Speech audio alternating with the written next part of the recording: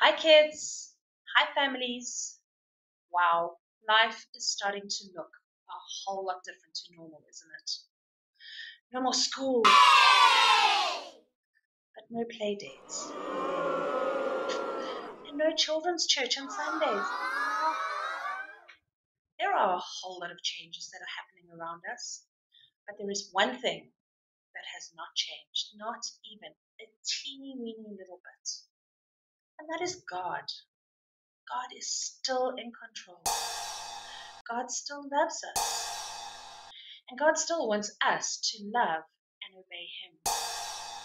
Those of you who were at Children's Church this last Sunday learned from Hebrews 13, verse 8, that Jesus Christ is the same yesterday and today and forever. You see, even though we can't meet face to face on a Sunday for a while, God is still here, and God still wants us to be learning about Him and to be loving Him more. And so each week, what we're going to do is we're going to send mom and dad or granny and grandpa some stuff that can help them to teach you. We'll send them things like a children's church lesson. You can do children's church at home. We'll send them Bible readings that you can do together as a family.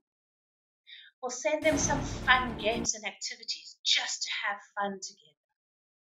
We'll send them some songs that we sing on a Sunday morning, and even some ideas of how to pray and what to pray for.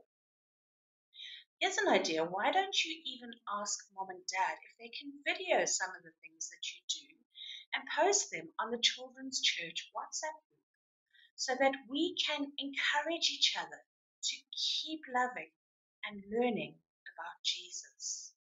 So keep checking the website for new ideas of things to do. Bye.